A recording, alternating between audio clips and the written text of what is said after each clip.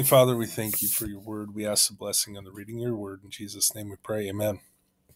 I'm going to repeat a little bit. We're in Matthew 5. Jesus took his disciples. He saw the multitude. And then in verse 1, it says, his disciples came unto him, and he opened his mouth and taught them, saying, Blessed are the poor in spirit, for theirs is the kingdom of heaven. Blessed are they that mourn, for they shall be comforted. Blessed are the meek, for they shall inherit the earth. Now let's remember, Matthew is, it's really written to the Jew, but it presents Christ as king.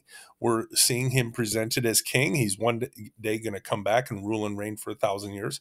He offered the millennial kingdom when he first came, but they rejected him. We'll talk more about that as we go through the book of Matthew.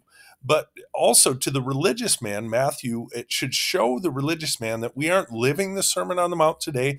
We aren't good enough to go to heaven by keeping his laws. And if you think you're good enough to go to heaven because you've never done things as bad as somebody else, I have news for you. The Bible teaches otherwise. You're not good enough on your own merits to go to heaven. But in here, it says, Blessed are the meek, for they shall inherit the earth. Have the meek inherited the earth?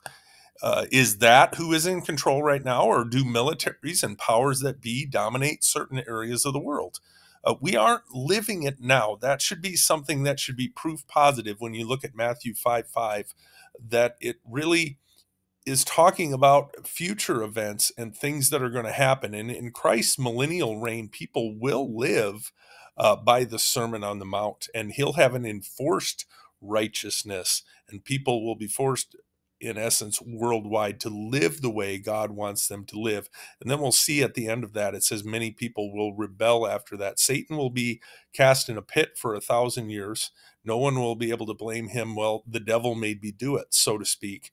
And then after that, he'll come out and people will follow him in droves, and many will end up choosing hell rather than heaven at the end of that millennial reign.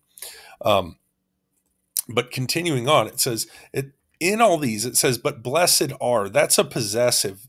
If you're a Christian, you really possess these things. We should be poor in spirit, but why?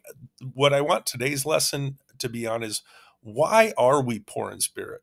James 4:6 says, but he giveth more grace, wherefore he saith, God resisteth the proud, but he giveth grace unto the humble.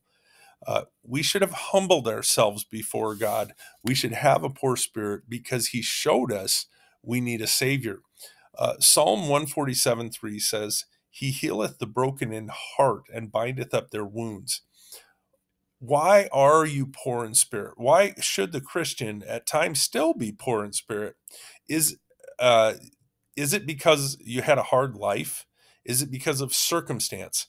Be careful that you haven't come to Christ for a better life. One term that gets used a lot of people talk about being broken.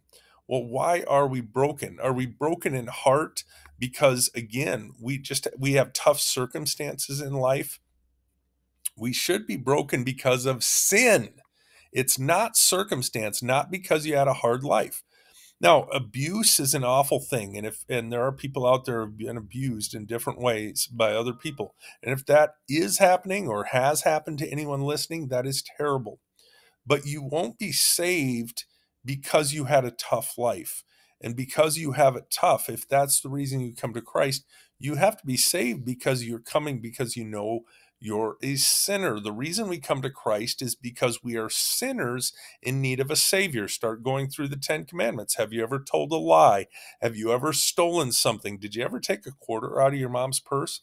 A lie makes you a liar. Stealing something makes you a thief. Have you ever used God's name in vain and used God's name like a curse word? You use Jesus's name. I've heard people say the name Jesus Christ as a curse word in your life. If you've ever done that, you've taken the name of God in vain as if it's worthless. And then you're a lying thief and a blasphemer at heart, and you'll be judged. 1 Timothy 1:15 says, this is a faithful saying and worthy of all acceptation, that Christ Jesus came into the world to save sinners, of whom I am chief. It doesn't mean, in all this stuff, there is an application in the Sermon on the Mount, but Psalm 34:18 kind of sums it up. The Lord is nigh unto them that are of a broken heart, and saveth such as are a contrite spirit. They're humble because they've sinned. They're humble because they're broken over their sin, not their circumstance.